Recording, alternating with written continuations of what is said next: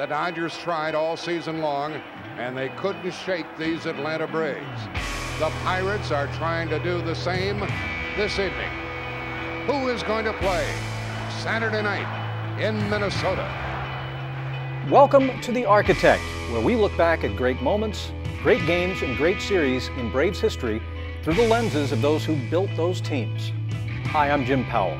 Our special guest for the 5 episodes in this series, Hall of Famer John Schuerholz, as we look back at the National League Championship Series victories in the 1990s. And John, thank you so much once again for lending your time and expertise and memories and strategies with us. Well, it's my joy and pleasure to be here to talk about these wonderful times during the Atlanta Braves run through pennant after pennant after pennant, and glad to be here with you. Now, we're going to look at the 92 National League Championship Series where Sid slid, and we're going to look at 95 where the table was set to go to the World Series and win it all. We're also going to look at 96, another great National League Championship Series, and the 1999 National League Championship Series. But we're going to start with a very, very special year, and that's 1991. When I think about throughout Braves history, I've read it all. I grew up a Braves fan, and I knew all about the Boston Braves and the Milwaukee Braves, and then, of course, the Atlanta Braves. Of all those seasons, of all those World Series championships, of all the successes in the franchise, I don't think there's ever been a year quite like 1991. Would you agree? Oh, I definitely agree. Coming to this organization late in 1990 from 23 years in Kansas City, I knew what I was looking forward to doing with the Atlanta Braves organization and joining people like Bobby Cox and Paul Snyder and those fellows who had done a remarkable job. But to do what we did, to accomplish what we did as quickly as we did, to go from having lost 3 years in a row, the 3 previous years, and not have drawn 1 million fans the last prior year, to do what we did in 91 and to re-energize the Atlanta community and the baseball fans at all levels and all ages. It was delightful for me to see the Braves caps come out, the Braves t-shirts come out when we started playing good baseball, and of course when we got to the end and got into the playoffs, that was really, it reinvigorated the baseball community in Atlanta.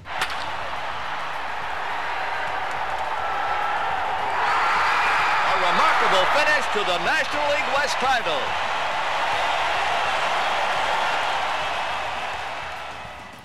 When, during the 1991 season, did it dawn on you that this team actually could pull off something that year from worst to first?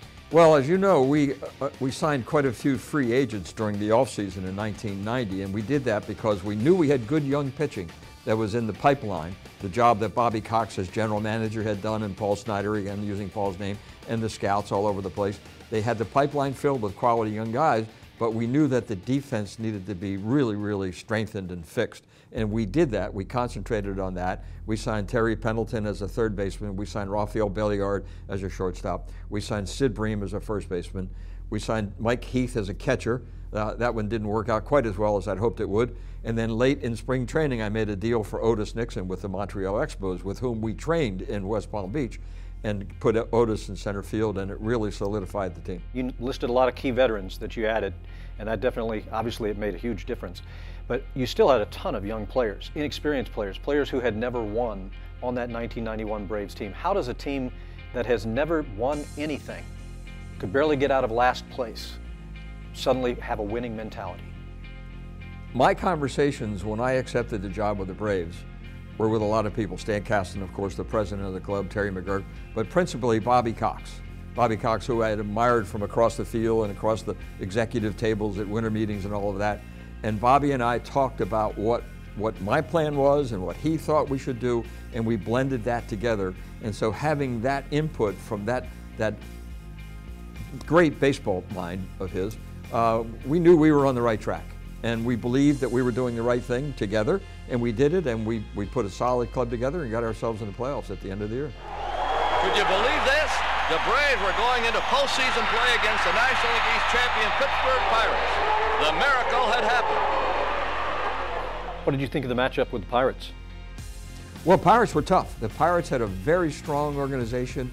Their major league team had proven that they were capable of going far into the postseason, as they had shown. And we had a matchup that we had to be ready for. In the opening game, John Smoltz comes out there, and I mean, he had some great games. Doug Drabek had put the Pirates out in front as you go through the series leading up to the Game 7. Pirates take the opener 5-1. Pirates had home field advantage. Drabek was awesome. He beat Glavin that day. Game 2, Steve Avery, and this is a recurring theme in 1991. Steve Avery beats the Pirates in Pittsburgh 1-0. That's one thing about road baseball, home baseball. Pitching can defeat all of that. Well, momentum for a team in baseball who's in a little bit of a slump is the next day's pitcher. And Steve Avery, for us, a couple of times was the next day's pitcher, and he really stood up and got the job done and put us back in a positive groove and helped us win series after series. Well, you're looking for a split in Pittsburgh on the road, and you got one, then you go home. And the Braves pummel Pittsburgh in Game 3. Everything's looking great. Smoltz throws a great game. Alejandro Pena gets the save in that one. Game 4, the Pirates in 10 innings able to outlast the Braves by a final of 3-2. So the Pirates kind of stole one in Atlanta. And then they came back in Game 5, and Zane Smith threw a great game. And he beats the Braves 1-0, beating Glavin. And the Pirates now lead the series 3-2 with 2 games to play, and you're up against it. What were you thinking as you got on that plane to go back to Pittsburgh? Well, we didn't think we were up against it because we had really, really high confidence in ourselves. Our players did, our manager did, our coaches, the people who saw our young players come matriculate through the major leagues and grow into major league caliber players throughout the season. We felt good. And again, we had the pitching we felt that would match up with anybody we played. And it so happened that it turned out to be that way. And Steve Avery did it again. Steve Avery did it again. Another 1-0 victory for the Braves to even things up.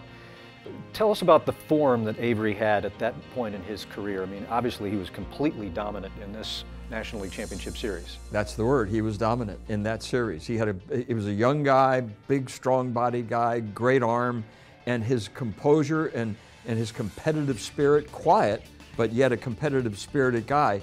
He went out there and just dominated a very, very good baseball team twice.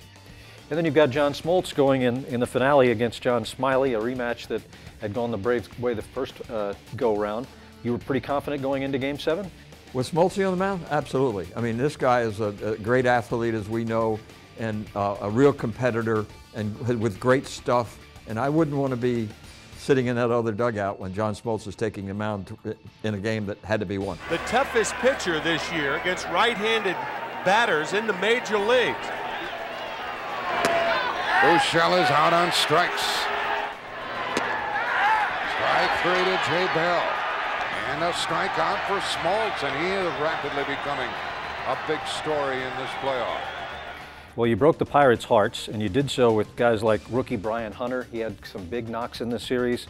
Ron Gant was running wild on the base paths. You had some players that came up big for you. Well, they're homegrown players, and that's the key to sustaining success over long periods of time, which we eventually demonstrated we were going to do starting in '91 and winning division championships all the way through 2014.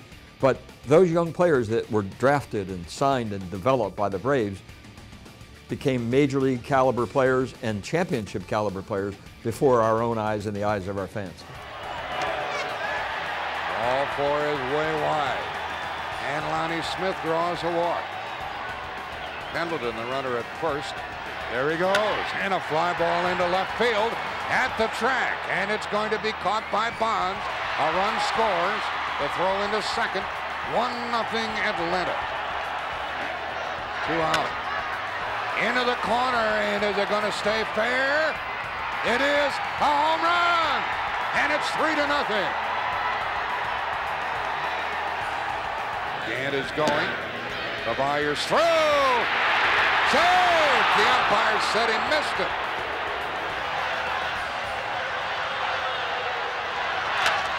That ball is fair. More runs for Atlanta. And an RBI double for Hunter, who's driven in 3 runs. 2 walks and a 2-out double. And that's strike 2, and now victory is 1 strike away for Bobby Cox and his Atlanta team. And to the first baseman, Hunter. And that's it for Atlanta. They won last night. They won this evening, and John Smoltz has pitched Atlanta into the World Series. So the Braves win it 4-0, win the series 4-3.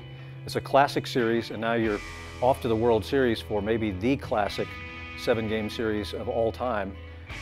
Incredible World Series. But before you knew how classic that series was going to be, what was it jubilation that you had beaten the Pittsburgh Pirates? I know everybody's happy, but what were the thoughts as now you got to turn around and you got to go play in the World Series? I'd be dishonest if I didn't say there was some jubilation. There was, because again, we had a bunch of young guys excited about getting the chance to play in the playoffs and to win a series as big as that was.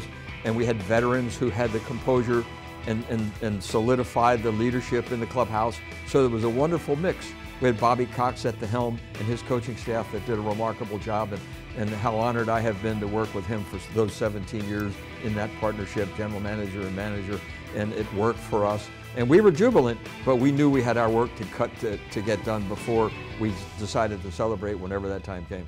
So the Braves won their first National League pennant of the 90s, but certainly not the last. Next up will be in our series will be the 1992 National League Championship Series. It will be a rematch, and it will be a classic game in Braves history. Thank you very much, John, for your time, and thank you for watching The Architect.